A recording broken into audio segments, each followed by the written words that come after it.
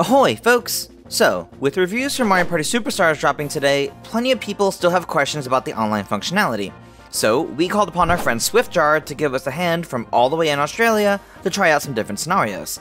And first off, let me just say that we expected some level of lag playing between New York and Australia, but we couldn't be more wrong.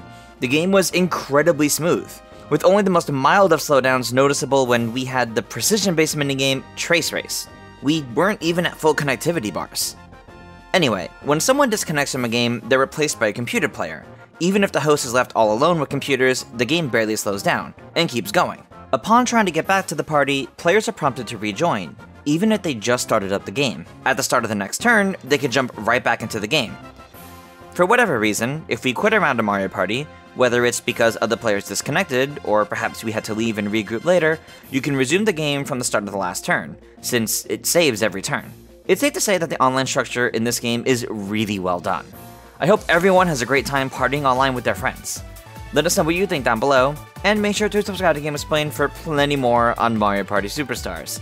If you haven't already checked out our review, make sure you do so. Next time, farewell everyone.